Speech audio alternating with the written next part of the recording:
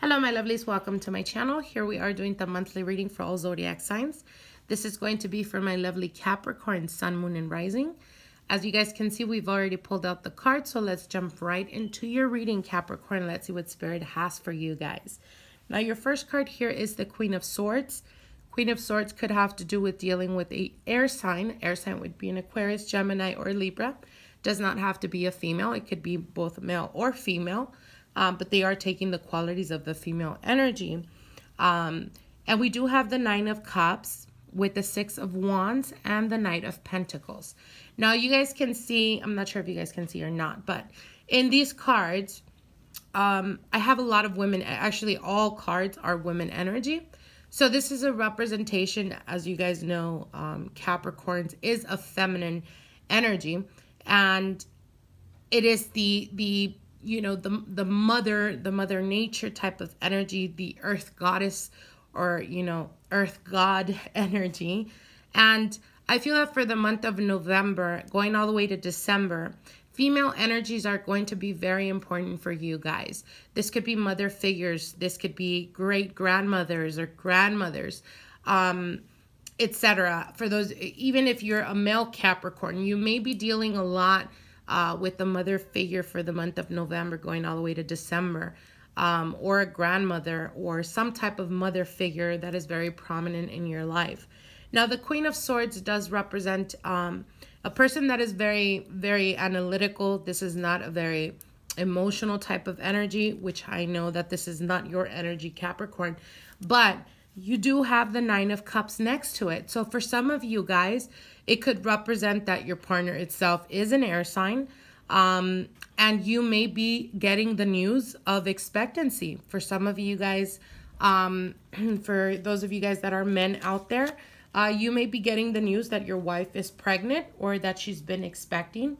For others of you guys, as the Nine of Cups does represent pregnancy, it is the 9th month card, but it also is the wish fulfillment card. So for some of you guys that have been dealing with a person in your life in regards to love and romance that you really don't know where you stand with them, or you've been dealing with, trying to guess, the guessing game, if they're going to make up their mind, if they're going to want to decide, something that has to do with, very complexity of the situation. I feel that for the month of November, they will be communicating with you, and it's going to be to the best of your interest, as it does speak about wish fulfillment here. You do have the Six of Wands. So again, Six of Wands is triumph, success, returning, getting some type of elevation, getting some type of recognition. For some of you guys that have been working in your work field, perhaps you feel like this Queen of Swords, again, like I said, could be male or female, doesn't have to be just a female, but could represent that they've been very harsh on you, or you feel like they're just looking at you, they're just critiquing, your every move at the job, and it's just becoming a very, very, overburden for yourself and very stressful.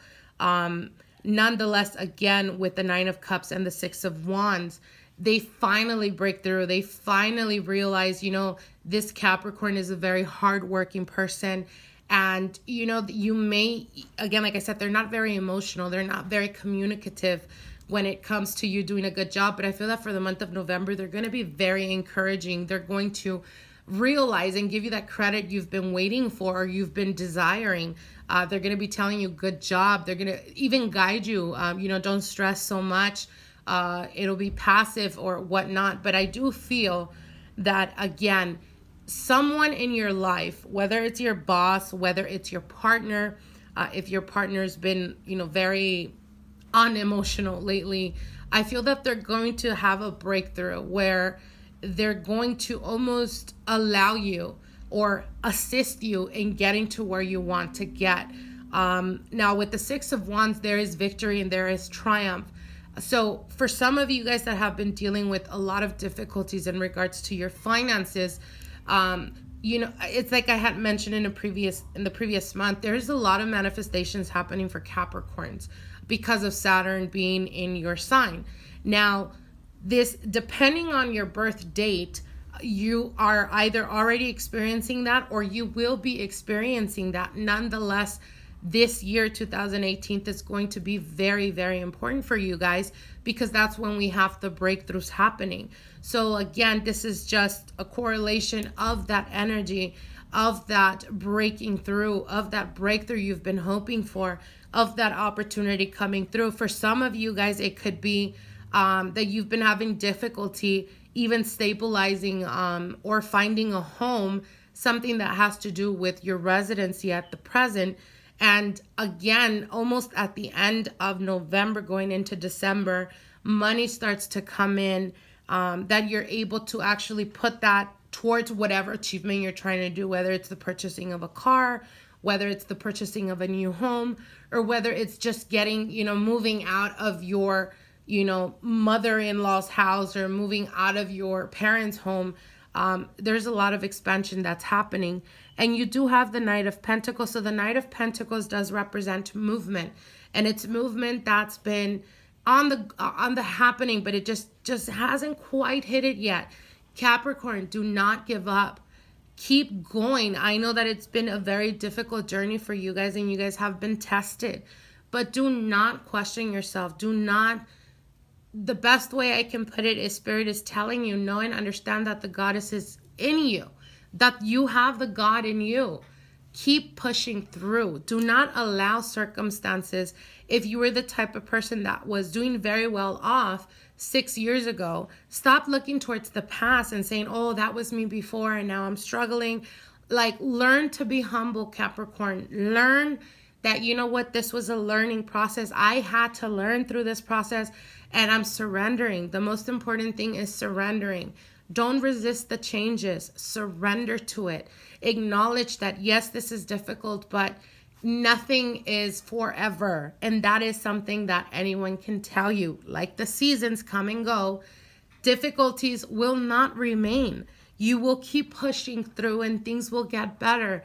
I promise you, Capricorn. But believe in yourself. Do not allow other people's perceptions of you, or do not allow difficulties that you've gone through to shake you and to make you question, am I able to do this? Am I able to do that? Will I ever do this? Will I ever do that? No, Capricorn, none of that nonsense. Believe in yourself and you will achieve. Remember, where the mind goes, energy flows. So I hope you guys enjoyed this reading. Like, share, and comment. If you haven't subscribed to my channel, definitely subscribe, and we'll see each other soon. Bye.